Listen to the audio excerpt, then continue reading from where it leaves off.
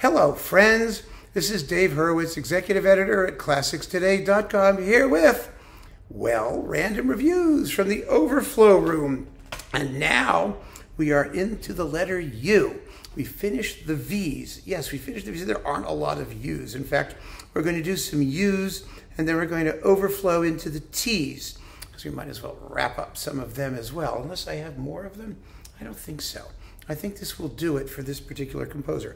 So what do we got for U? Well, U starts with a singer, Dawn Upshaw, one of the most sensitive concert singers, certainly, of the 20th century. She's a wonderful, intelligent singer with a lovely voice and a really smart knowledge of what she can do. And she made 3 recital discs at least. There may have been more, but I've got 3 of them here on Nonsuch. And there's really cool stuff here. We have the Orchestra of St. Luke's and David Zinman with arguably one of the best ever versions of Barber's Knoxville, summer of 1915. Mildred, come here. That's Mildred whining there. I don't know if she's going to come in here, but oh, there she is. Oh, it's Finster. Hello. You want to come say hi? You want to just sit there? Okay, you can sit there if you want. Anyway, we've got Barber, Knoxville, summer of 1915. Piece of music, as I've always said, that kind of drives me crazy.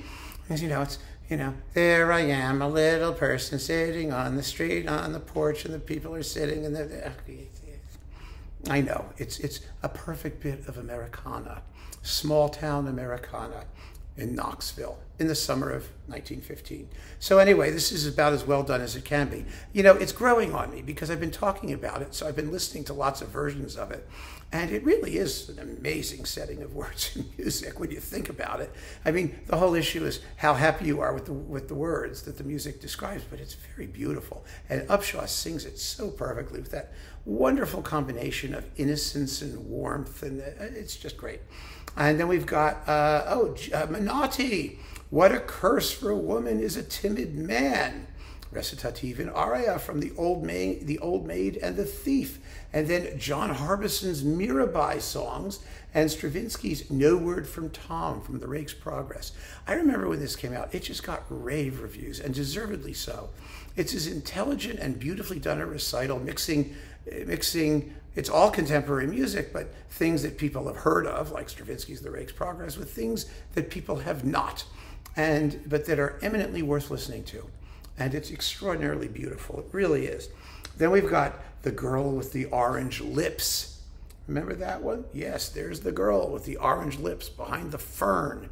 And this gives you, let's see, Manuel de Falla's Psyché, which is just gorgeous, like everything Falla wrote, 6 minutes long, but gorgeous. Ravel's Trois Poèmes de Stéphane Mallarmé, Stravinsky's 2 poems of Constantine Balmont and 3 Japanese lyrics, and Earl Kim's Where Grief Slumbers, and Maurice Delage, Quatre Poèmes Hindous, the 3 Hindu poems. Another sensationally interesting collection of stuff, mixing again familiar and unfamiliar contemporary pieces. These recitals were just amazing. They really are, and it's wonderful to rediscover them down here. And last but not least, The World So Wide. This was the 3rd of these recitals, I think. You get Copland's Laurie's Song from the Tender Land, John Adams, This Is Prophetic from Nixon in China, Bernstein's What a Movie from Trouble in Tahiti. Oh God, is that a fun number. Amazingly, adorably funny. Tanya Leon's Mother's Prayer from let's see, Scourge of Hyacinths. Douglas Stuart Moore, The Willow Song from the Ballad of Baby Doe. Kurt Weill's Lonely House from Street Scene. Barber again, Give Me Some Music from Antony and Cleopatra, the giant failure that sent him into a drunken depression for most of the rest of his career, very sadly. And then Carlisle Floyd, Ain't It a Pretty Night from Susanna. Susanna's a wonderful opera, by the way. I saw it actually at the Met, and it really worked. It worked really, really well. Was it at the Met or was it City Opera? I don't even remember, but I love the piece. It really is a wonderful, wonderful retelling of the story of Susanna and the Elders. So there's Dawn Upshaw, and she goes there under the U's. And then we have to talk about, let's see, Victor Ullmann. Absolutely, Victor Ullmann, who was, a remarkable Jewish composer who was, at Theresienstadt. His great work that he wrote about that time was Der Kaiser von Atlantis. Really a gripping and amazing piece for the time in which it was written, and prophetic and profoundly disturbing. And here we have his Second Symphony, these are reconstructed. These are based on his piano sonatas, which he intended to orchestrate, and they had to be reconstructed. So Symphony number 2, and then 6 Lieder for soprano and chamber ensemble, and Don Quixote Tanzt Fandango, an overture reconstructed from the short score by Bernard Wolff. All of these things had to be patched back together.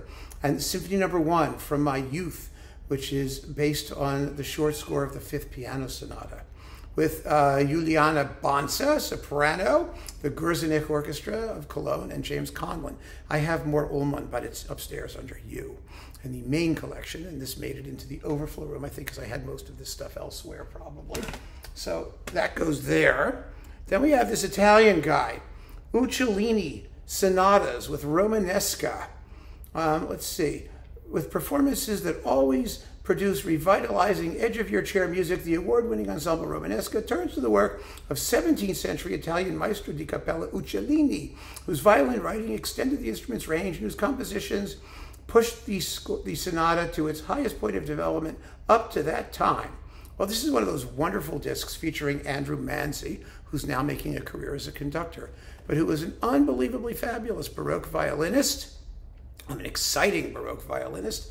And so you've got a bunch of sonatas and arias and dance things and whatnot, and they're lots of fun to listen to. Romanesca is Manzi, Nigel North, playing the theorbo, archlute, and Baroque guitar, presumably not all simultaneously.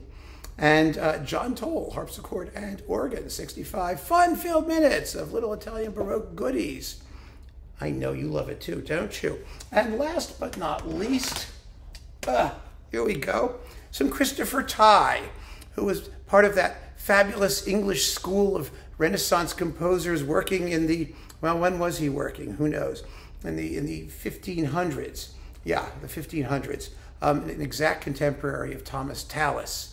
So if you like Tallis, you like Tye, and they both begin with a T. And there's Taverner, too. There's Taverner, Tye, Tallis, they all began with a T for some reason. So here we have Latin and English church music with the Choir of Magdalen College, Oxford, on Harmonium Mundi, with the Bird Recorder Consort and Richard Pinnell organ, directed by Bill Ives. And here we have Tye and Mundi doing all kinds of things, including the Missa Huge Bone. I just love the title, Huge Bony, or Huge Bone, whatever that means. And I don't really care.